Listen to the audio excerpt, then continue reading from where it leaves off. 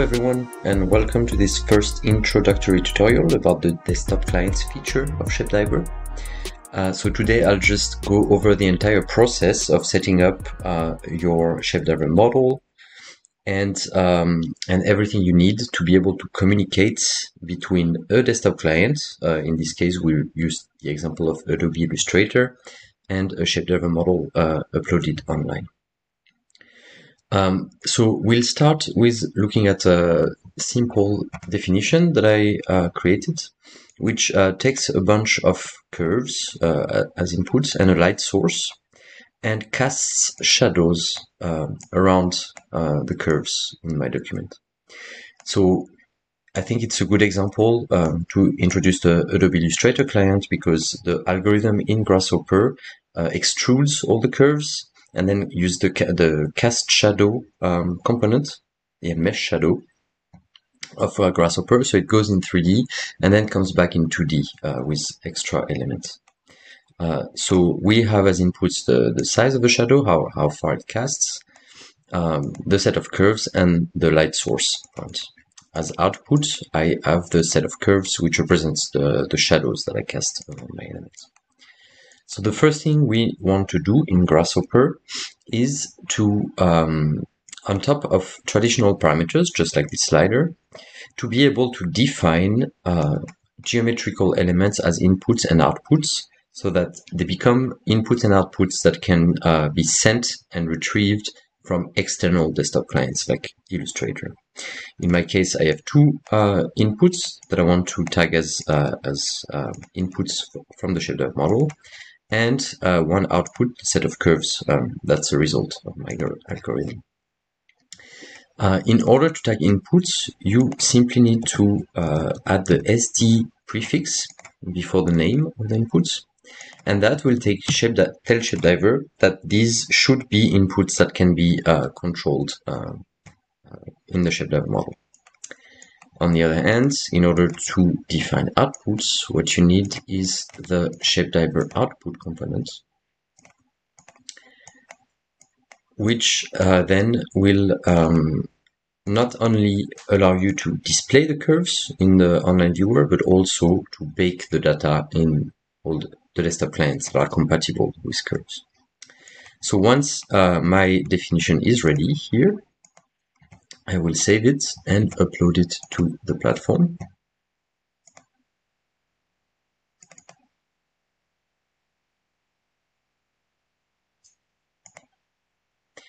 And once that's done, I can follow the normal process. So I'll get to the edit page of the model.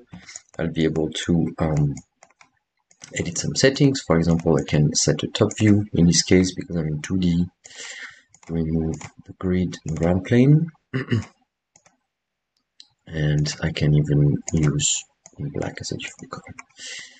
So I'll save the model like this.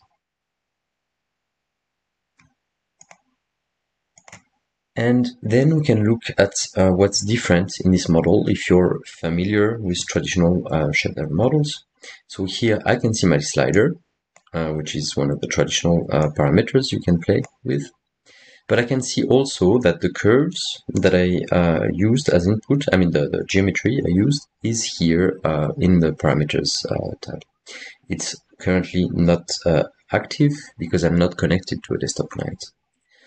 On the other side, on the side of outputs, the shadow curves that I defined as output are also here. They're used to display in the viewer here, but also can be baked in the desktop client. I can also see that I have my tab, and this is where I'll pick my client once it's enabled locally.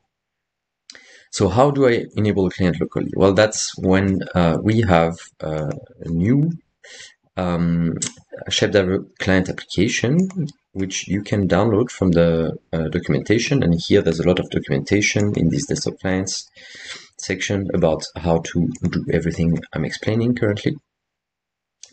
I'll get it for Windows. It's also compatible with Mac. And I will install it.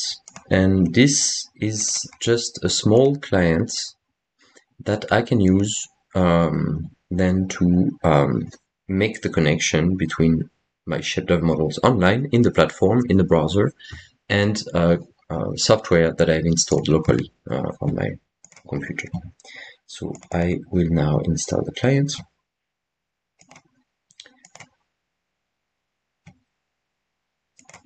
which is quite light. Too fast. All right.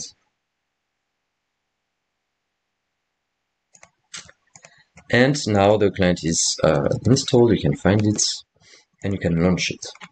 Launching it does not have any effect, except the first time you launch it, you will get this prompt from the ShapeDiver platform. It will automatically pop up a browser page that asks you to authorize the ShapeDiver standalone clients to access your ShapeDiver account.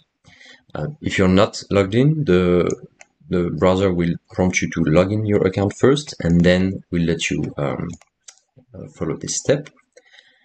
Once it's done, you can close the tab again, and you will find the client here.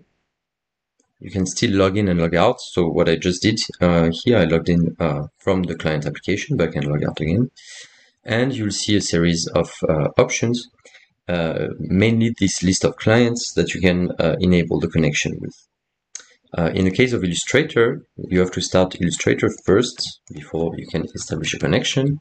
So I will do that now.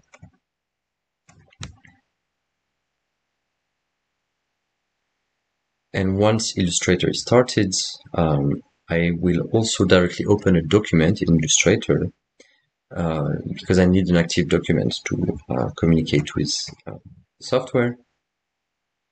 This will prompt a warning if you did not open an active document yet in Illustrator.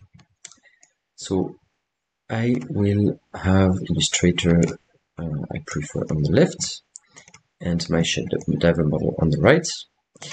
And now that I have Illustrator open with a document open, I can here click on enable.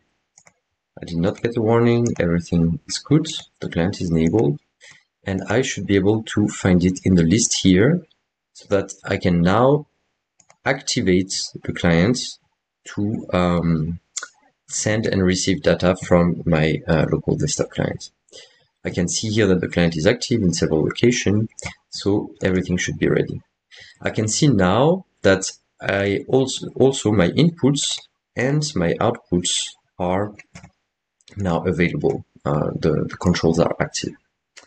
So what can I do? Well, I can then work in my documents in Illustrator, and I can also, for example, create this sort of configuration with a bunch of curves and a light source. And since Illustrator does not have point inputs, I can just draw a small light source like this, a small curve, and the client will automatically convert this to a point because in my grasshopper model I defined a point input. So now I can select my the curves I want to project shadows on with my algorithm and set them as input here. Once it's done, I will see the button becomes blue and I see how many curves are selected. I should already be able to see them in the viewer here. And I can select my light source here, same thing. Once it's done, the viewer uploads. I can see my light source. I can already see that here for this type of size of curves, my projection is a bit small, so I can change the size parameter to get a bit bigger shadows. That should do. And on the other hand, I can now see I have 58 curves that can be baked, and I can bake them back to my documents. And I see that they came here as part of my Adobe document. So that's it pretty much for the first introduction to the desktop clients. So you've seen everything from how to set up a model, how to install the client application in order to enable the connection between online models and your local software, and how to send data from the local software and to bake data back inside. We will have other videos that go more in detail about the data types that are compatible, what can be done, what cannot be done, and also how to use attributes to bake with a bit more properties. For example, here I did not mention it, but I used the attribute system inside Grasshopper to define that the curves I baked have no stroke and a black fill. But I can also define a lot of things like layers, names, and etc., opacity in Illustrator. So that's it for the first introduction video. Thank you, and I hope you enjoy the new feature.